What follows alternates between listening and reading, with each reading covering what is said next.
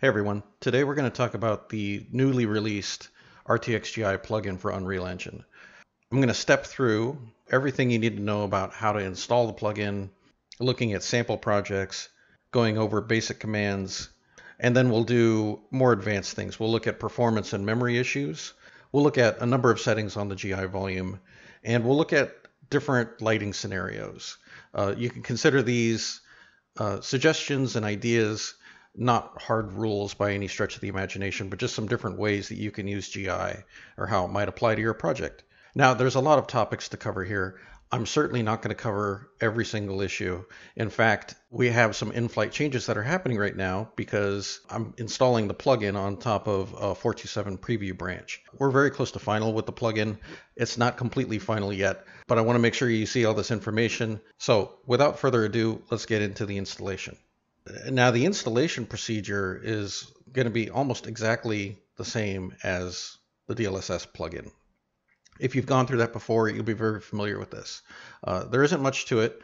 I have a 427 Preview 3 engine branch here, and I've already got the plugin installed. So what you'll want to do is unzip your RTXGI folder and go to Engine, Plugins, Runtime, NVIDIA. And in this folder, you can see all the plugins you have installed. Right here is the DLSS plugin and the RTXGI plugin. Now, much like the DLSS plugin, you'll notice inside the folder there are various PDFs that will step you through various troubleshooting issues, installation procedure.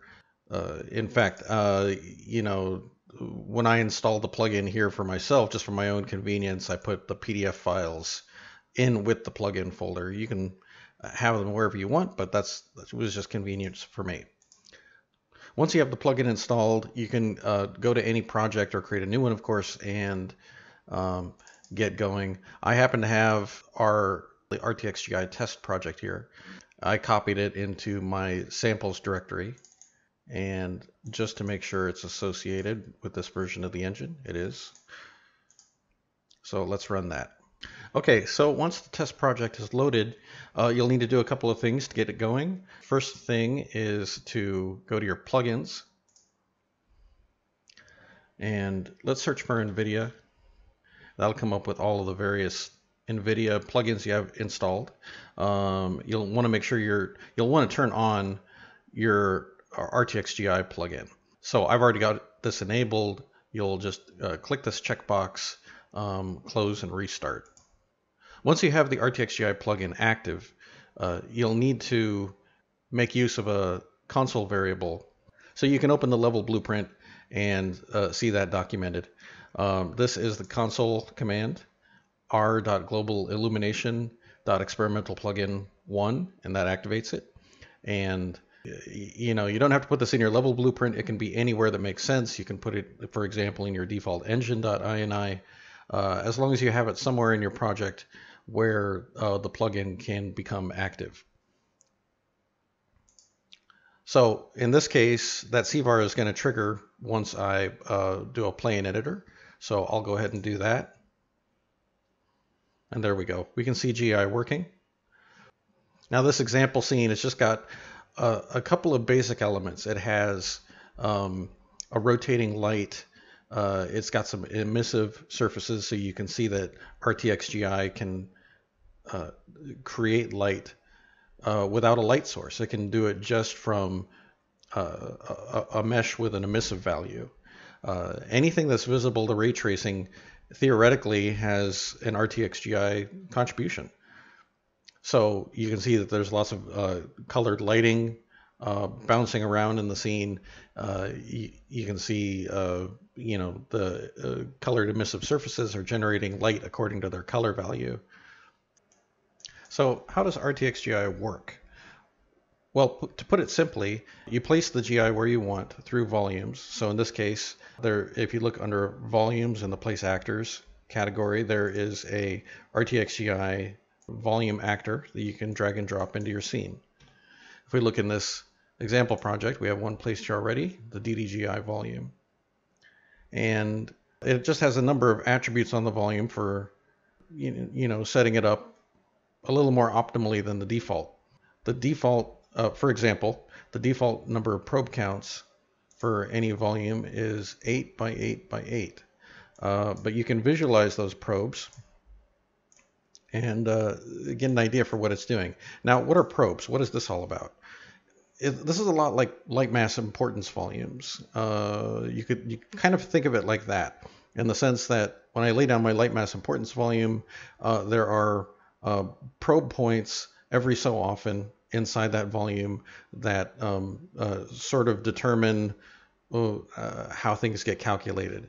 At each probe, we are ray tracing from this probe point here, ray tracing the scene, and converting that ray traced GI sample into a texture that is then reprojected back into the world. You get an idea when you visualize the probe points, what GI is it seeing? It's right here on the sphere. So you can see basically what it sees. So yeah, if I just go to any old random probe, that gives you a very solid idea of the kind of GI that probe is generating just right there on its surface. So that's handy, but you can see that the default density for GI probes aren't necessarily the most ideal. What you want to do, just to start with, is to have a more or less even distribution of probes. And you can see here that that's not what's going on, because I've got a stretched volume. If I stretched it even more, the probes would become less equidistant, and you start to get some weird artifacting in the application. And it's probably not going to look right, because we're just not sampling the scene in a very equal way, and so we're getting some sort of lopsided results. With any volume, what you want is a more or less equal distribution of probes, and because the reprojected texture is actually a very low resolution texture. Each probe is a 6x6 resolution octahedral map for the irradiance texture. I would recommend, as a starting point, you set up your probes every 2 to 3 meters roughly. In this case, we can keep it very simple. A good way to do this is, besides eyeballing it, is just sort of either match the scale or you go with a modified scale of the volume itself. So the volume size here is very clean. It's 8 by 16 by 8. So I could just go 8 by 16 by 8 on the probe counts, although that might be a little bit dense. If we look at this box as a person's height, let's say this is roughly a 2-meter height, these probes are a little bit more dense than I'd want. And I just know from experience that I don't need RTXGI to be this dense to get a good result. I mean, this is a very clean GI bounce looking image up against the wall there. That all looks very good. But I know I don't need this many probes in order to achieve this. So I can actually get better performance with less probes and the same effective quality. So let's take the numbers back down a little bit. And just keeping the proportions roughly as we have them. Let's go with 5, 11, 5. Right? So this produces a very clean image. We get very good looking GI with less probes. And less probes equals better performance in general, at least faster updates. So that's a good thing. Once you got your GI volume where you want, you don't need to visualize the probes anymore. You can just turn that off. But that option is always available to you, the ability to visualize the probes, so you can start to lay down your probe density, just make it pretty equidistant, I would say.